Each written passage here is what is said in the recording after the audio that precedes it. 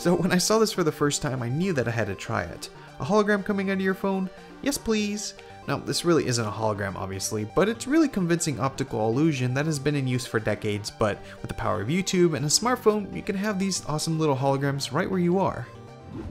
So the way this works is thanks to something called Pepper's Ghost, and this is an illusion used to create the look of something ghostly being there.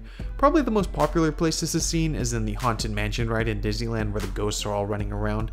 These ghostly images are all thanks to a reflection. It's pretty simple but super convincing.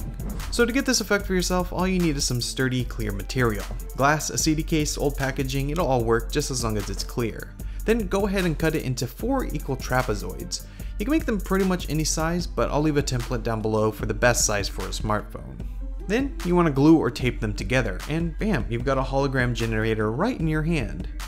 So back to Pepper's Ghost. The way this works is that you have a source image, in this case your phone and a YouTube video, then you take a clear piece of plastic or glass and then set it against the source image at a 45-degree angle. Because the plastic is clear, you don't see it, but the image from the bottom is reflected up and makes it look like it's floating. So that's it. It's a pretty simple technique, but a really awesome result. Making one of these takes about 5 minutes, and I guarantee everyone that you show it to will be impressed. It's super fun to play around with. Definitely give it a try.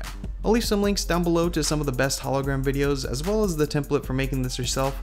I hope you enjoyed this quick video. If you did, be sure to give it a thumbs up, and also share this video with others so they can see this awesome effect, and subscribe to this channel to see when new videos are up. My name is Matt, and I'll see you guys in my next video. See ya!